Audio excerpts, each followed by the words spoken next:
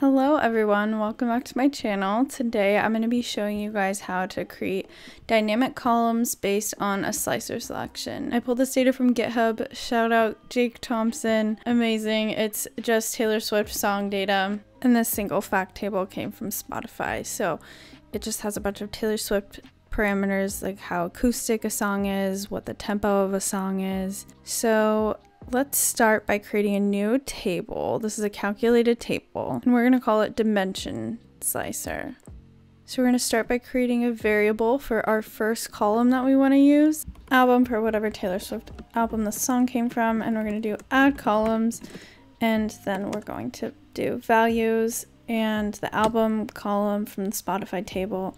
Values just creates a one column table. So to add on to our one column table, we're then going to create a new column and we're going to call it dimension. And then we're going to make the value album. So let's just return that and see what we get. Looks great. Now let's add the other dimension columns that we're going to be having in our slicer. So I'm just going to copy paste that and change it to key name, which is the other column that we have in the slicer. So if the song is in the key of G or D or A minor, and I'm just going to replace anywhere that it says album with key name. And then I'm going to union those tables together. And I'm just going to rename the first column to entity. There we go. We have our slicer table, or our dimension slicer table, whatever you want to call it. Okay, so I created a new page for us to do our exercise. Now I'm going to be creating the dimension slicer.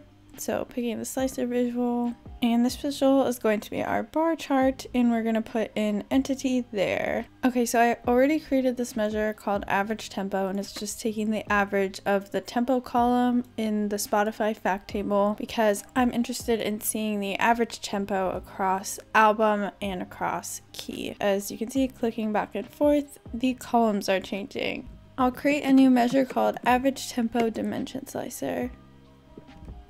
And we're going to start with creating a variable SV selected value, and we're going to say the selected value is the entity in the dimension slicer table. Then we're going to return switch true, which is basically a glorified if statement. We'll do selected value dimension slicer dimension equals album, so it's saying if album is selected in the dimension slicer, then calculate the average tempo. But we need to filter the Spotify table because that is the fact table. If we had a star schema, those dimensions would be filtering our fact table. And then we're going to do within the Spotify table where the album equals SV. So if the album equals red, then filter on red, which is what we want to show in the bar chart when the entity is red.